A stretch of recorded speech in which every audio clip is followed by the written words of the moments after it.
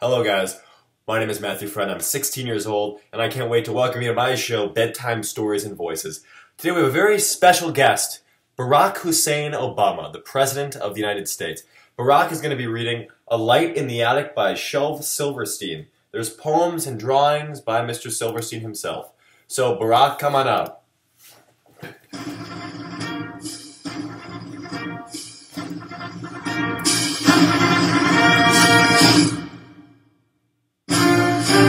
Thank you so much. How are you? Thank you so much. Thank you. Thank you so much, man, for having me on the show. Oh, the music's still going? Sorry. Thank you so much for having me on the show. I'm very excited to be doing some voices for you. So here we go. We're going to be doing some Mr. Silverstein. He's a great author, and we're going to dive right into it. I'm just going to pick a random poem for you. Here we go. The musical career. She wanted to play the piano, but her hands couldn't reach the keys. When her hands could finally reach the keys, her feet couldn't reach the floor.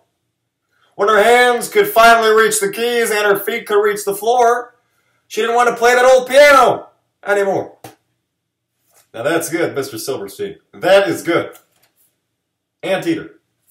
A genuine anteater, the pet man told my dad. Turned out it was an anteater.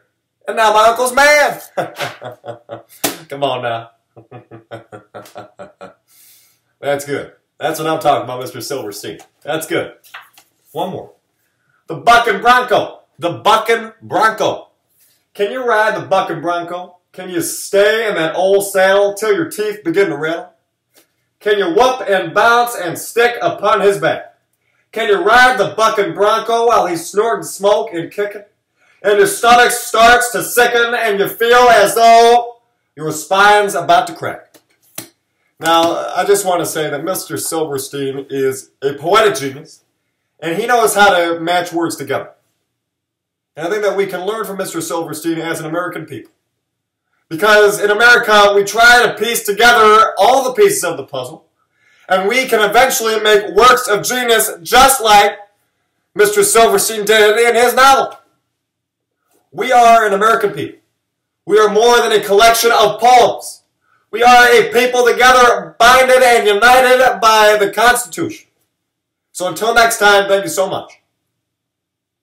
Wow, that was awesome. Thank you so much, Barack, for coming on the show. Until next time, I'm Matt Friend, and I'm signing off.